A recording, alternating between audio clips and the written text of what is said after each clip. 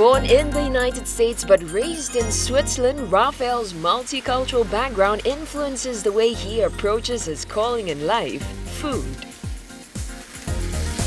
His forte may be French cuisine, but Raphael is always experimenting with fresh ideas from different cultures, upping the ante with exciting menus that are chock full of goodness. You know, when I think of traditional Chinese medicine, I have this notion of it because when I was growing up, it used to be a case of you go to the sensei, you buy it, you double boil it, you take it and it makes you feel better, but actually incorporating it into skincare and treatments, there's nothing really new about it. It is actually an old principle that you take care of your body from the inside out or from the outside in. What we have here, all these products, eating or applying it onto your skin, is all just repackaged.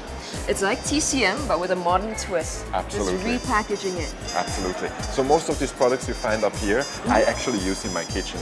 Manuka honey, lavender, true TCM products. So there's nothing new to that. So it's more common than what we think. There's magic in everything nature offers us. We live amongst powers we are unaware of. In the old days, there have only been herbs, a few bone fixers, very crude doctors, and they had to use natural cures. And they relied on plants and all that earth has to offer. And from those days, we still have a 4,000-year-old, well-documented history on herbs. There's a wonderful mildness about TCM. First of all, it is the longest studied medical treatments that we have on human beings. And in all its history, they probably had a lot of failures, but the side effects by taking TCMs are very, very minimum. There is like no toxicity to your system. Whereas if you take Western medicine, even Western aphrodisiacs, sure, they go straight to your system and sure, they have an incredible impact on you immediately. But the long-term effects on those are not studied, not available. We don't know what it's going to do to you. I think by nature, playing with nature, with natural products, you're going a safer way. Instead of ingesting just a tea or a brew, I'm encouraging you to take these powerful herbs and make a traditional, easy to prepare dish. There's nothing magical about that. I simply encourage you to eat a variety of choice and know exactly how they can benefit you. You should have fun cooking, simple dishes, eat for your mind. Telling you what it does to you, that is my passion. And all my ingredients are available to you in your local supermarket or right here on the local street market. Raphael knows quite a bit about herbs. He incorporates a lot of it into his menus. I'm going to show you simple recipes and I'm going to give you a life-changing experience by using wonderful ingredients in these easy-to-prepare menus. I'm using for this recipe gingerbread cookie doughs. I'm going to use the Bristol Farm walnut. I'm going to use. There's a sample of our product line: the ginger pralines, the ginger infusion teas. The Whole Foods and Williams-Sonoma and many other chains have long banked on the knowledge that a smarter generation today is coming back to nature and boosting their immune system with natural products, and they are very well educated about eating healthy.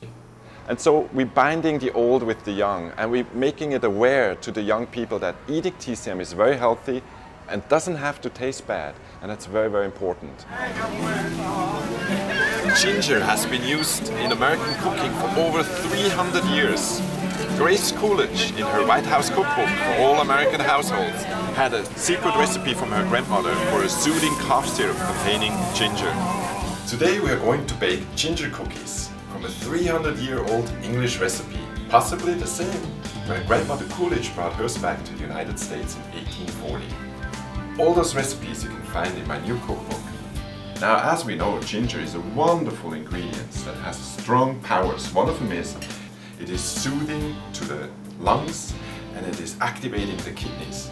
This is a perfect cookie for people that feel a hangover after a party. In taking an old like TCM, an old respected tradition, into the modern world, you want to incorporate it with every element that is available to you. Most everything you already eat is somewhat registered as a TCM. But TCM can be as unusual as eating pearl powder. But it looks quite different actually. It's a very special pearl powder.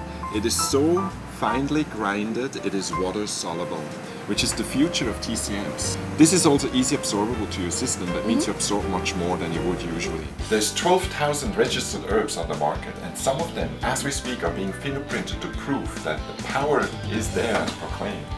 Oh, that smells good, and boy, they are hot. Careful. They are really the best, those ginger cookies when they are hot.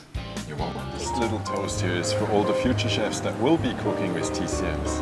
Ah, Cheers. that's a nice toast. Definitely.